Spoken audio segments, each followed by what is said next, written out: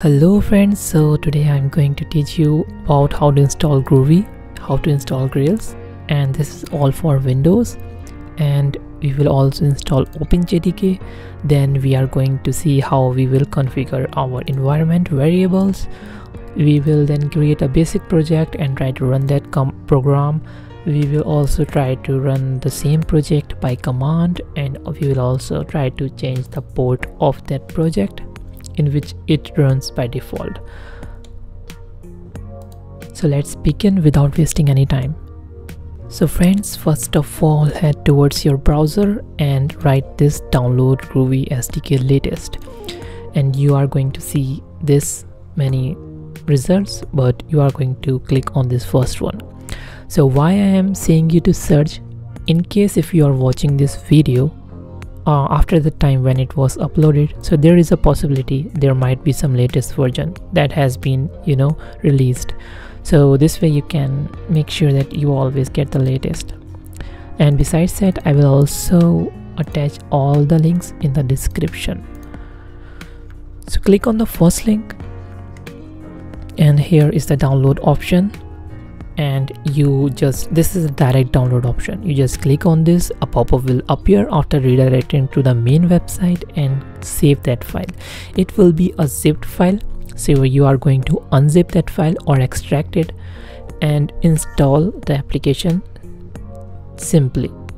Now click on your new tab option and open the new tab, and right here download Grails SDK latest. Again, you are going to click on the first link. So this is the official website of Grails. You are going to select your version, so just choose the latest one, and here you go, you get the pop-up for download. Just save this file. This is also a zip file, so again you need to unzip and install. It is very simple as that. Now again open a new tab, and right here download OpenJDK 11 Java. Now click on the first link and scroll down below, choose the Java version. I recommend you should start from 11. 8 is too old now, so I think this is the standard to begin with. And here you see all the files. So here is GRE, so this is for Windows. Just click on this MSI installer. Also you need JDK as well, so here this is for Windows, and you download this again, MSI installer for JDK. So here you need to download two files, this GRE and this JDK, and again extract both of them and simply install. Now we will head towards the next section, which is how to set up the environment variables, because until you don't set up these environment variables, these libraries will not come in use. So let's see. So now you are on the main screen and click on this start button. Right here, ENV, here you will see these two things. Make sure you click on edit the system environment variables and not the environment variables for your account.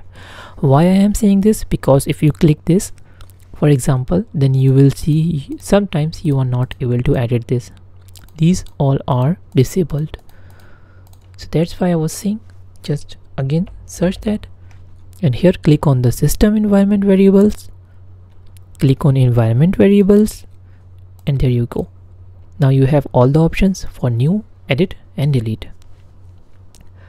Now first of all, we are going to edit the path variable. So we are going to search where is that, and here it is.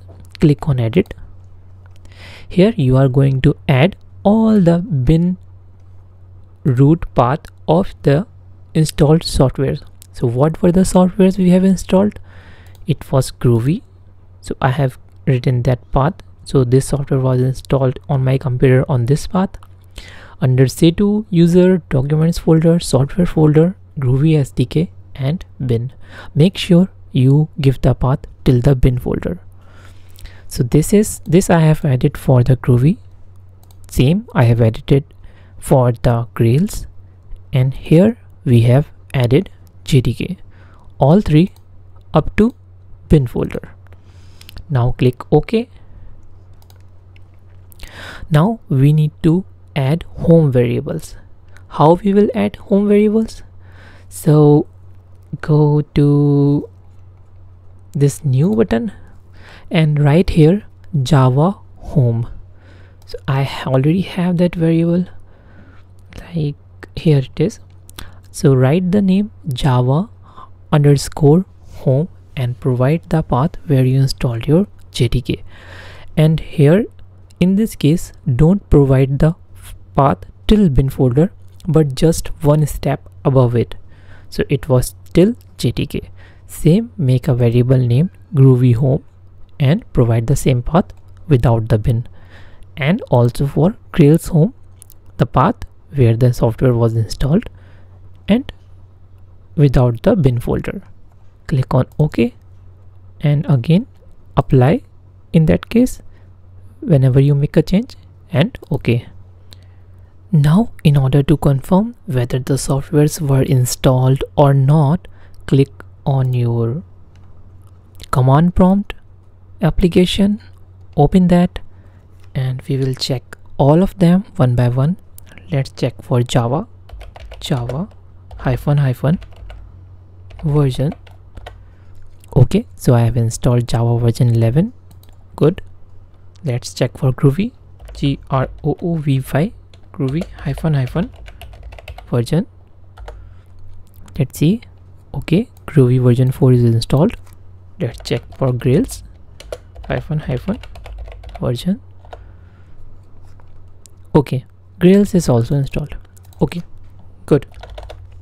And one point I would like you people to know, that these commands will only work after when you have configured your environment variables. Until you don't make your environment variables, these commands are not going to work. Now let's move towards our main part, which is creating a project in Groovy and Grails.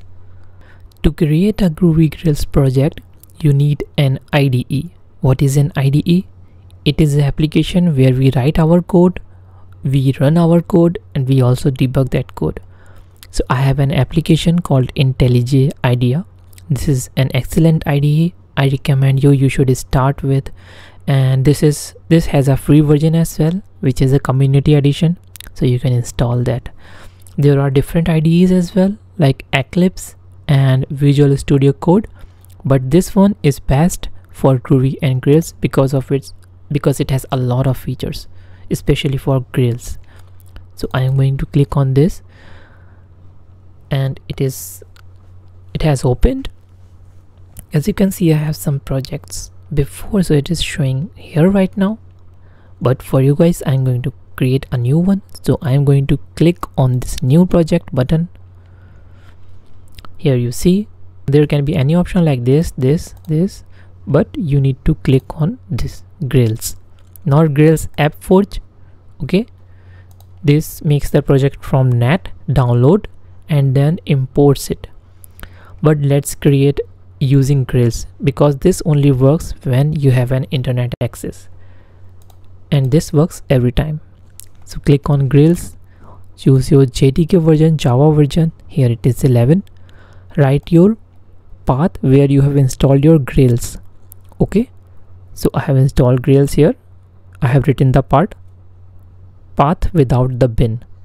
Now let it leave the way it is and click on next. I'm going to give a title here for my project, test project demo, let's say. Okay, now leave everything rest the way it is and click on create.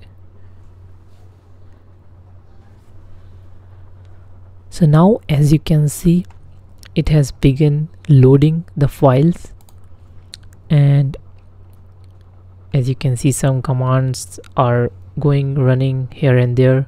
There you go, and you have the Gradle option. You can load Gradle project or skip it because it's already trying to build. So here you need to wait until this process finishes. This is under build. It is going to make everything.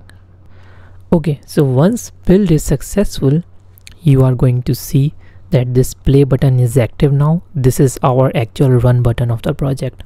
Okay, if you don't see this button after the build, so what you are going to do in that case, click on this Gradle, click on this main project, and here is this refresh button. Just click on the refresh button and you should probably get your play button active once it finishes the process. Now let's see. So it has already created a lot of folders for us. Our main folder is this Grails app main. It has controllers, it has domain, services, views, and pretty much everything we need for the application. And this is build.gradle file.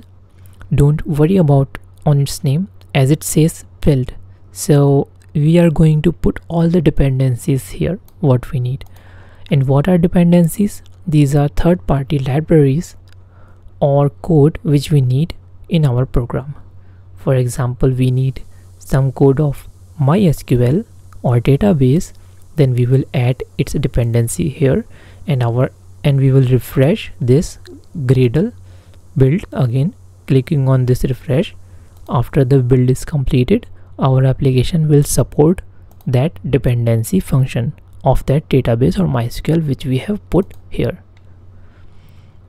Okay, so this is the most basic tutorial. So this is our first project which has successfully built. Now let's try to run it. Click on this run button.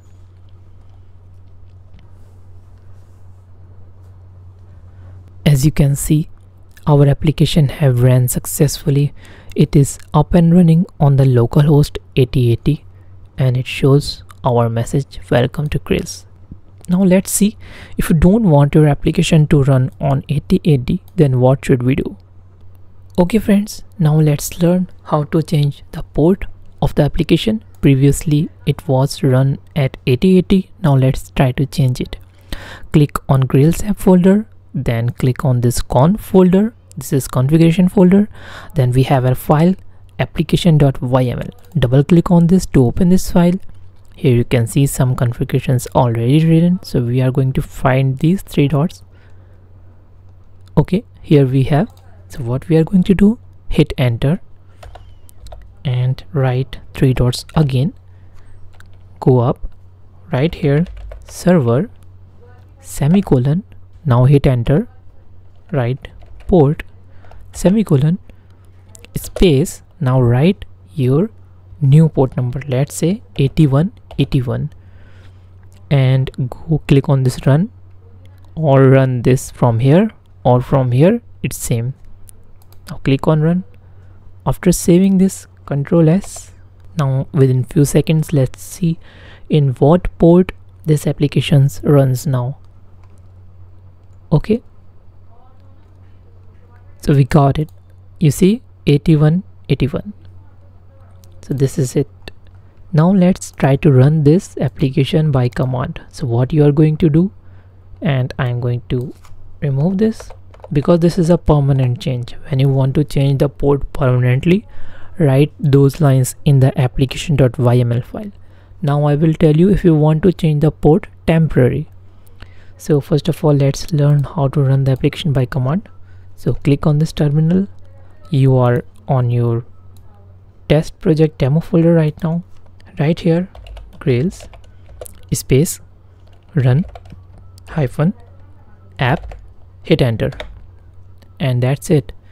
Now the IDE is going to handle it by itself and it is going to again execute the program.